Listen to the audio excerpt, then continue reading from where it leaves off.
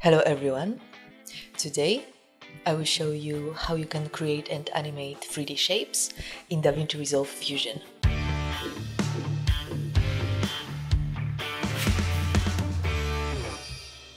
Today we will do a little practice in Fusion and I will show you how you can turn a 2D picture, text or logo into a 3D shape. Then we will be animating it. And I will also show you how you can easily duplicate your shapes in DaVinci Resolve Fusion. Maybe it sounds complicated, but I really tried to keep everything fairly simple, and I'm sure that even if you are a beginner, you will be able to follow the tutorial. Let's start. I am in the editing tab, and to start with our composition, we'll have to get a Fusion composition. So I'll go here to the effects library and I will search for the Fusion composition. I will drop it onto my timeline and as a default it's 5 seconds long, which is fine for me. You can always stretch it or shrink it if you want. And to open it in Fusion, we just have to right click and then we have to choose Open in Fusion page.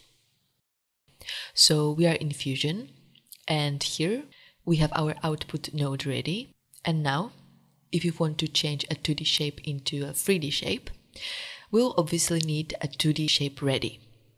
And today I will use the shape created in the Photoshop, and I've already imported it into my media pool. So I will go to the media pool and I will just drag it from here. I will place it in the left viewer by clicking on this dot on the left. And this is how it looks. It's a star with no background, but you can also use text instead or your logo if you have one. And now we'll need a few more nodes. So first we'll hit Shift Space and we'll grab Image Plane 3D. And then Shift Space again and we'll grab a duplicate 3D node. And then Shift Space again and we'll get a renderer 3D node to be able to view our 3D composition. Okay, let's place the image plane in the right viewer. And now, what basically image plane 3D node does is that it creates a plane in the 3D space, as you can see here. And we can replace this plane with any other shape. And how to do it? It's very simple. We just have to connect our shape with the image plane node. And voila. Now we've got our star in the 3D space. So let's connect all of the nodes with the output node to be able to see the final composition. And let's place it in the right viewer.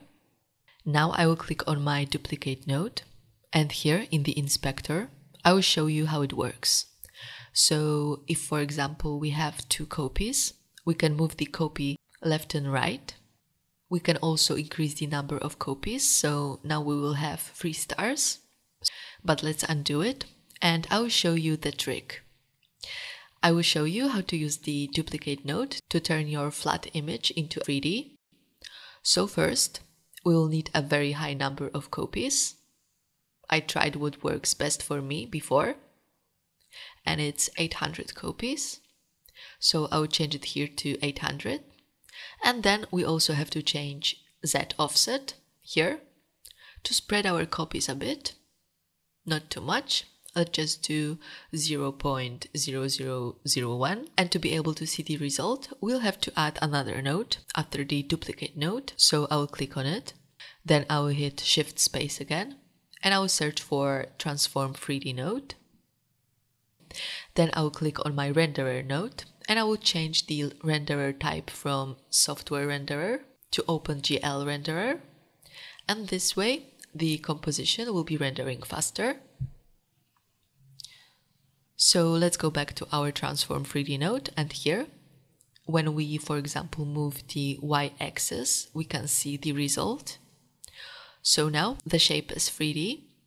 So by increasing the number of copies and by spreading them away from each other, we have created the illusion of having a 3D object.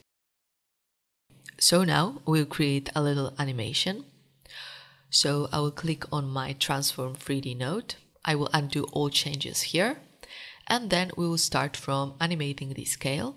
So I'll move my cursor to the very end of the clip. Then I'll set the first keyframe next to the scale, and I'll make the star a bit smaller. So I'll go down to 0.8. Then I will also set another keyframe next to the y-axis in the rotation tab. And I'll rotate the star a bit, like this. And then I'll change my z-axis as well. I'll change it to 20, like this. And then I'll move the cursor to the very beginning of the clip, and I'll change my Y rotation to -360. And then I'll change my Z axis as well. I'll change it to -120. And then scale as well to 0. And let's see the result. Okay, looks nice, but let's change the X rotation as well. So again, I'll go to the end frame with my cursor. I will set up a keyframe next to the X-axis, and I'll go to the very beginning of the clip, and I will change it to -50, for example. And let's have a look. Okay, I like it. So now, to make it look more interesting, we'll add a color shift to the star. So I will move the media in node like this, and then I will hit Shift Space, and I will search for the color corrector. I will tidy my nodes. And now we can, for example, play with the hue slider to change the colors of the star like this. We can also use the color wheel. So just have fun with it. But I will undo all changes with Command Z, and I'll create a simple color animation using the hue slider. So I'll move my cursor to the end of the clip. Then I will set a keyframe next to the hue, and I will move the slider to the end. And then I will move the cursor to the very beginning of the clip, and I will move the hue slider to the left. And let's watch it. Now you can see how the colors are changing, and I like it a lot. And now we can also make the whole animation a bit smoother. So I'll click on the Transform 3D node. Then I'll go to the spline over here. Then I'll choose the values I want to change. Then I will highlight my keyframes, and I will hit S on the keyboard in order to make the animation smoother. And let's see. Okay, looking good. I can close my spline, and now we'll add some background. So I will move my nodes around. I'll make some space after my renderer node, and I will add a merge node. And now, from the toolbar, I can just grab the background node and connect it with the merge node. And now our star disappeared, and this is because the background is on the foreground. The green arrow indicates the foreground, and the yellow arrow indicates the background. So to change it, we have to right-click on the merge node and click Swap Inputs. And let's click on the background. So here in the inspector, we can change colors. We can also replace our background node with any clip or picture if you want something more sophisticated. But I will leave it black for today. And lastly, I will show you how we can duplicate our shape. So I'll make some space after my Transform 3D node. I will click on it. I will hit Shift Space, and I will search for a duplicate 3D node again. Then in the inspector, I will increase the number of copies to 5. And when I move X offset slider, you can see that our copies are all here. We can spread them out.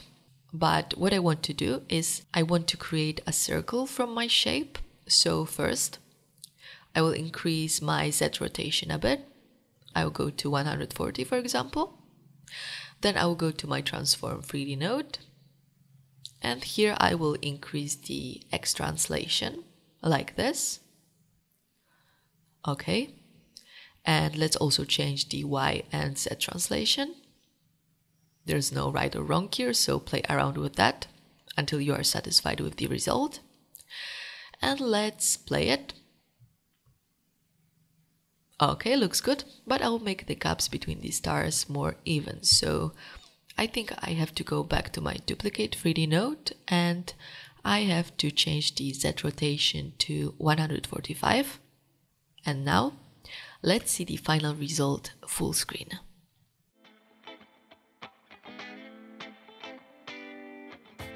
Thanks so much for watching my tutorials, guys. I hope that you like them.